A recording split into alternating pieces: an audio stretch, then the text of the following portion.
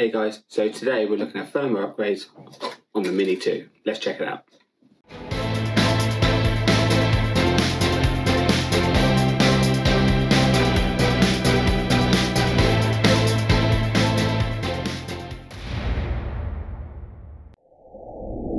Okay, so we have two methods of upgrading the Mini 2 today. Firstly, we can upgrade through the DJI Go Fly app using your smartphone. Secondly, we're going to have a look at using the DJI Assist 2 software on your PC or Mac. Both can be a little bit buggy if I'm being honest. So what we're going to do is we're going to start off having a look on your smartphone, try the over-the-air upgrade if it's available on my Mini 2. If not, we'll go through the process on how to carry that out yourselves. Then we'll have a look at finding that magic firmware upgrade button on the DJI Assist 2 software.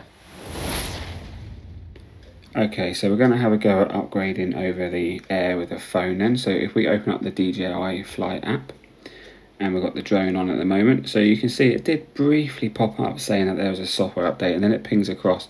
So this is the problem we're going through the mobile phone route, is if it works fine, happy days, no issues at all.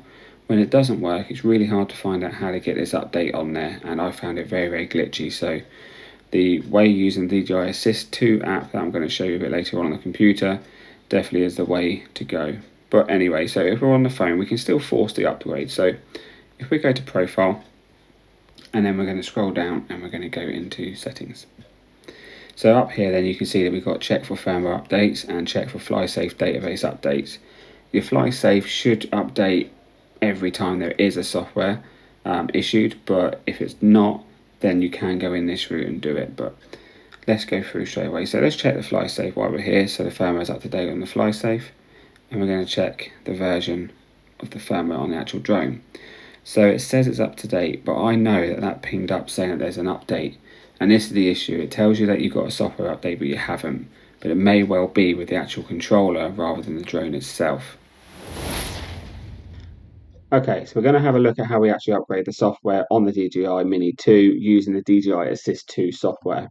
So the first thing we need to do is actually make sure we've got the correct software. There are so many different versions that's available. If we pop into Edge, now the link to this website is going to be in the description on this channel. So just head to the description and you're going to see this link here. It's really important that for the Mini 2 you need the DJI Assistant 2 Consumer Drone Series. And we're going to download that for Windows. And it will download. And then you'll go through the installation process. Now I've already got this installed. So we're going to see this icon here on the desktop. So what we're going to do is we're going to start the software up.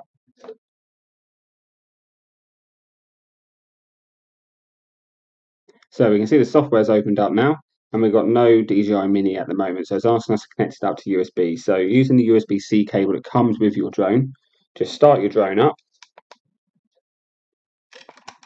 Within 10 seconds you need to be plugging this USB-C cable into your drone, otherwise this will not connect.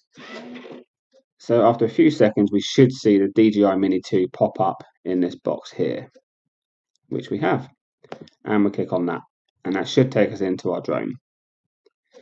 So you can see from here, the only options we're getting is the log export and the DJI Assistance log. So this is the problem with this software, is DJI like to hide the option of actually doing a firmware upgrade. Now I'm going to show you a little trick how we get around that. So if you've got firmware upgrade, you can skip this section. All right, so what we're going to do, click back on there, and we're going to close the software back down. Now I'd advise you to turn your drone back off again because it's going to need to reconnect. So we'll turn the drone back off. So you've got your software installed. We've got no firmware upgrade button at all. Really easy to get this back. All we need to do is go into your File Explorer. Now you may have this in different places. Like I said, this is a Windows 11, so you just got to locate your File Explorer. Come into File Explorer and you're going to go to this PC, and we're going to locate your C drive. Once we're in the C drive, it's really important that we're going into the program files, and we've got in brackets x86. So we're going to go into there. And we're going to look for DJI product and go back in. Okay, so on the options on this channel here, we've got the DJI engine. That's what we're looking for today. We pop into there. Now you're going to have a load of stuff in here, but what we are looking for is default settings. There it is there, default settings. This might be slightly different named. I've seen on the older computers, sometimes you've got a few extra letters after this, but you will still have default settings. And we're going to open that up, and we should get something that looks like this. Now this is really, really simple. all we need to do is change all of these zeros to a 1. Okay, now we've changed all those to a 1. It's really important you don't just click the X, you need to make sure you save the file. Now, if you're working on a computer that's got administrator rights, you may have to allow as an administrator for this, but this one's fine. I'm just going to click save, and that's that. So we're going to close out of there and go straight back to the desktop and power back up our DJI Assist 2. And again, we're going to turn the drone back on. Within 10 seconds, plug your USB-C back into the drone, and hopefully it should connect. There we go.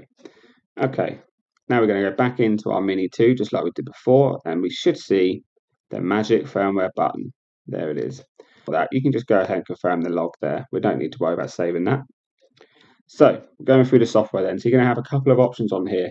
You're going to either have a firmware upgrade if you've got the software available. If not, you've got the opportunity there to do a refresh of the software. So if we go in here with my drone at the moment, it's going to check the firmware on the actual drone and it's going to tell us if there's an update. So at the moment, I'm on version 1.0540. There's no update available for it, but I have got the refresh. You can have a look through the release note and that'll give you a little bit of information towards it. Now this is exactly the same for the remote. So the issue I had was the drone would come up saying it had a software update on the phone, but it did all the upgrades on the phone over the air like I've shown you, but it still was coming up the same error, and actually turned out it's the remote control that needed the software upgrade, and that's using it the same system that we're doing now, but instead of plugging the drone in, we're plugging the controller in itself. So what I can do on the drone is I can go through and refresh the software. So let's do that.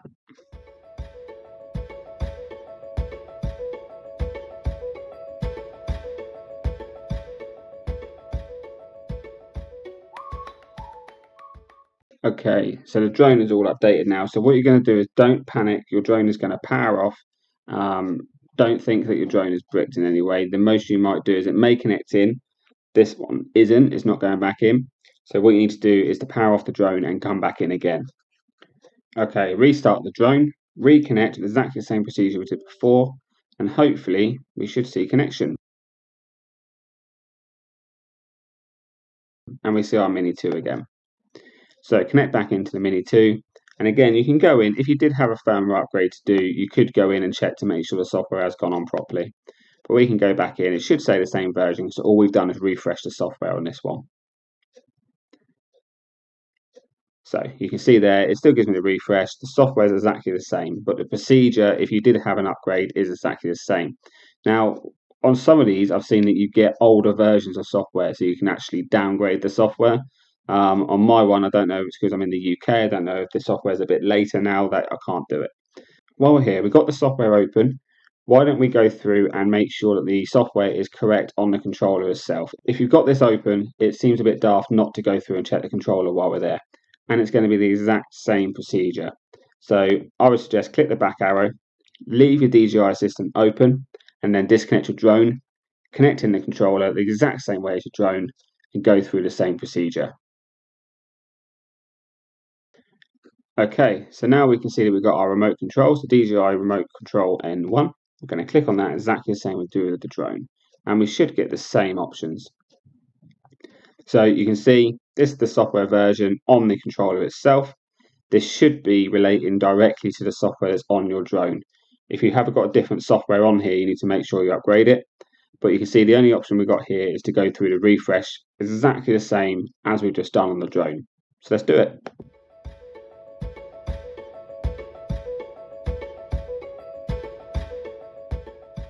Okay, so exactly the same. Your controller should have powered off. Let's see if it's going to auto connect unlike the drone did. No, it's not. So it's going to be the same procedure again. Oh, there it goes. Actually, it has auto connected. So that's one little benefit compared to the drone. It does reconnect. It doesn't make you panic thinking you bricked it. So go back in. Exactly the same on the drone. Just check to make sure your software on this one realistically has stayed the same, which it has. And that's how we do the software update. So I find this a lot easier than the actual over-the-air app because that seemed too buggy to me. And that's it. And that's how we do the software updates using the DJI Assist 2 software on your PC. Okay, so you've seen both of the options we have available to us to upgrade the DJI firmware. Personally, I prefer the DJI Assist 2 software just for the fact that we can go through and refresh the software as well, and we can go through and upgrade the software on the controller. Hope you found this useful. If you've liked what you've seen today, guys, feel free to subscribe to the channel. It really does go towards helping to support this channel. If you've got any comments that you'd like to make, leave them in the comments box below. Any ideas for future videos that you want me to see, just let me know and I'll try them out for you.